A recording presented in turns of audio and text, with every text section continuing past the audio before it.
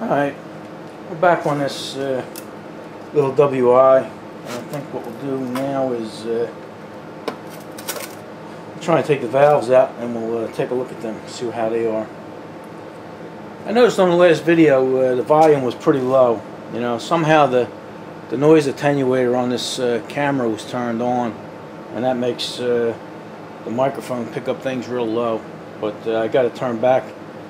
I got it turned off now, so sorry for that. I don't know how that happened, but it did. Stuff happens. So, alright, let me lower you down, and maybe we'll try and get you to look inside there.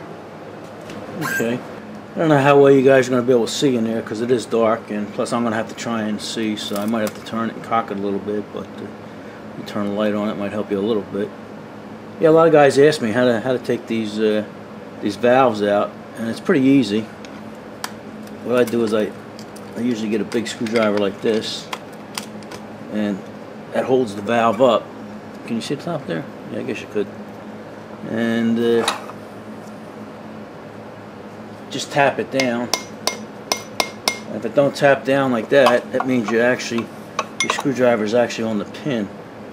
So you turn it a little bit and see where the pin is. Okay. Turn a little more. Okay. I think we're okay now. You still in camera sight? No, not really. Okay.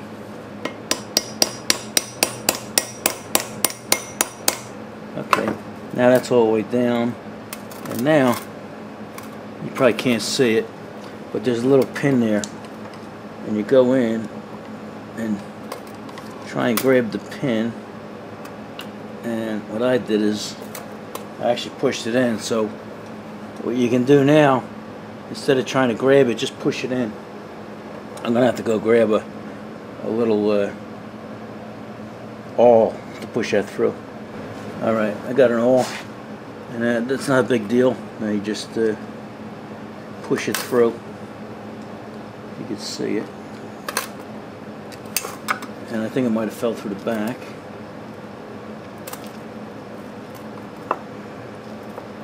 Maybe not. Let me get a flashlight so I can see. Okay. Yeah, I did push it through. Like I say, the pin is right there. I did push it through. Now you just get the screwdriver out of the way. And that releases everything. And that should pull right up. I'm having trouble getting it up. Let me tilt you guys up a little bit. Okay. Yeah. Having a little trouble getting it out because it's got carbon on it, but twist it a little bit, it'll come right out. Don't look bad at all. Alright, then you just reach in there and grab the springs. You gotta lift it up over to tap it there, and that'll come out. Then you got the keeper. That'll come out. So that's how they come out. Like I say, it's not difficult, and if you can't grab the pin with needle nose, just push the pin through. Matter of fact, I didn't get the pin out.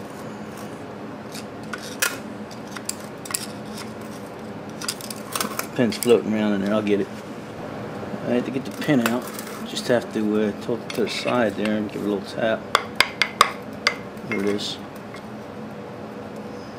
There we go. Won't lose that little pin. Alright, let me take this other one out. Alright, I got this one so I can grab this with the needle nose. There we go. I don't know if you guys could have seen that. You know, it's so dark in there. Then you just release it.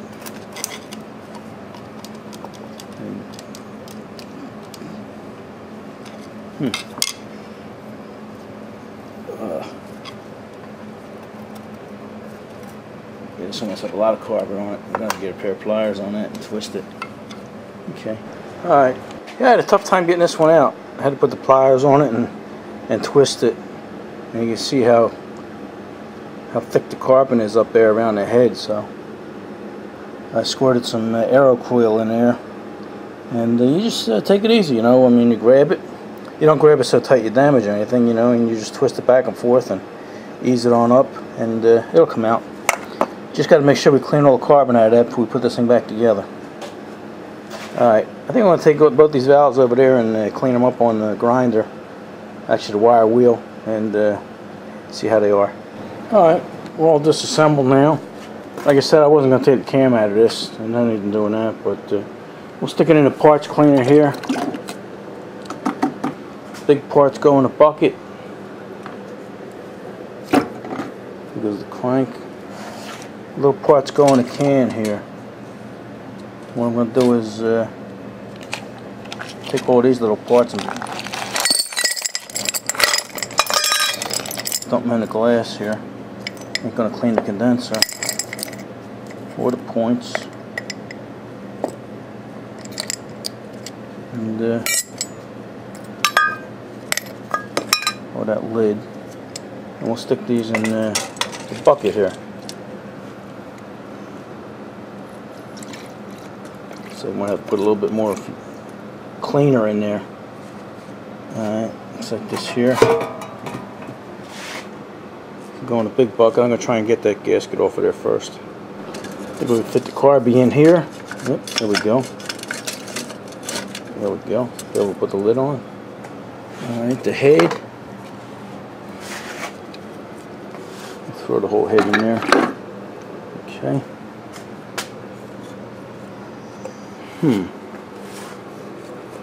Still got a nice original sticker on there. Yeah. Maybe we'll clean that one by hand.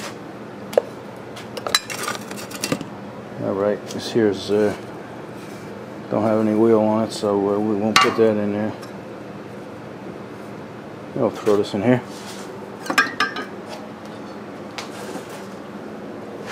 Alright, yeah, these valves, they aren't horrible, but they're not the best. Let's see this one here. This one here is the exhaust. And has a little bit of pitting on it, but not bad at all. You know, you probably lap that out. I don't know if you can see. I'm going to let it focus in. There we go. Yeah, it's got writing on it. I don't know what that is, but if you look way up here on the top, very faintly, you can see an EX. So that's the exhaust valve. Yeah, like I said, that one has a little bit of pitting. And this one here has a bit of a groove. So I think what I might do is give these the mic, see if he can clean these up on his valve machine there, you know. I hate to put new ones in this thing, but and then I'll cut new seats. But while we're waiting to do that, I was looking at this tank. I was going to cut it around the bottom here, you know, and blast it and clean it, but after looking at it, I can actually get to this dent from the inside here, right here, so I can get most of that out, and the top is sunken in. I can pull that out. So what I think I'm going to do is put a handful of square nuts in this and tape it to the lawnmower wheel. I'm not going to do it today because we just had a downpour out there, but I think we'll just try cleaning that out in there and then soldering on a cap, and then doing a little body work to it afterwards instead of cutting that and resoldering it and sandblasting it, and you know, because it's pretty solid, you know. I mean, I don't see any even chance of having any holes in it. So alright, that's where we're at.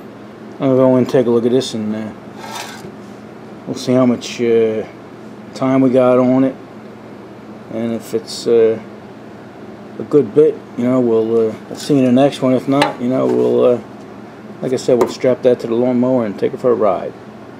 Alright, it's been a couple days, and I got all stuff degreased, and some of it even cleaned up. The head cleaned up nice, and the piston and rod are beautiful. Still got some stuff here we have to do a little wire wheel to. Even the backing plate, you know, it degreased it, and it's pretty nice. This is working good now. Got a wire wheel, the starter cup, and This little shroud just cleaned up nice. Take the paint off of that. We'll wire wheel the rest of that and we'll be alright. Even the crank here turned out nice. Yeah, the part up here that was rusted, that was keeping it from coming out, I wire wheeled that and it cleaned up nice. And it, let's see if it goes in here. Okay. There we go. That's as far as it goes. You see, I couldn't really clean any of that up because it was inside here. But that should be okay now. Spins comes out. And that'll be okay. Yeah, this is all degreased. This has to be wire wheeled and that'll be ready to go. So once we clean it up and paint it, should go back together. But right now, it finally stopped raining after about 3 or 4 days, heavy rain. So let me see what we got in here. Here we go. We'll throw a handful of square nuts in here and let's go strap it to the lawnmower and we'll take it for a ride and then we'll show you what it looks like when we're done. Yeah, we forgot to show you the carb. The carb cleaned up pretty good. It's got some green paint on there, so we got to soak it in some lacquer thinner here and that should pull the paint right off it. But that carburetor's in good shape. Alright, we got it taped on there. It ain't spinning because the other wheel's spinning, but it's in there pretty good. And I got it in this lengthwise because the top and the bottom need cleaning more than anything. But let me stop the other wheel.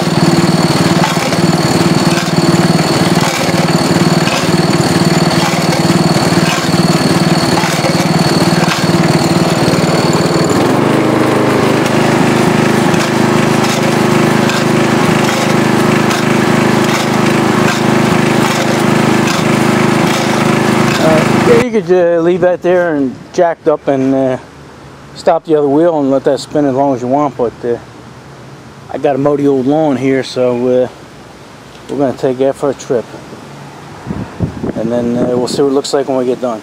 Alright, finished mowing the lawn, so let's take this off and we'll bring it inside. Ugh.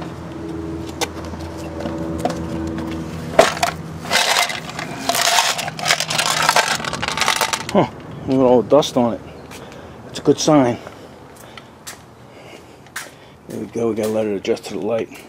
Let me clean the table. Let me clean the table off here and we'll take a look at it. Alright, I decided to bring this out here instead of getting all this rust dust inside the garage here. I cut this with a razor, so I gotta open this.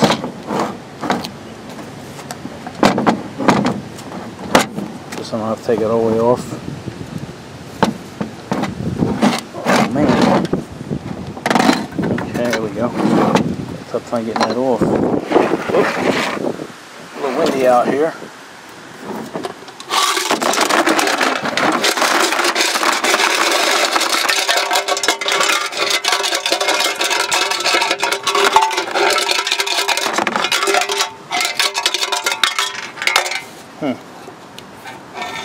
There we go.